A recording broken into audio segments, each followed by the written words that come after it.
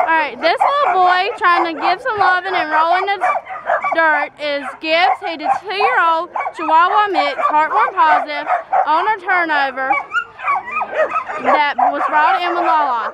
Gibbs is in with puppies and he does great with them, and he did great with medium-sized dogs like Jack Russell Terrier size that were with him.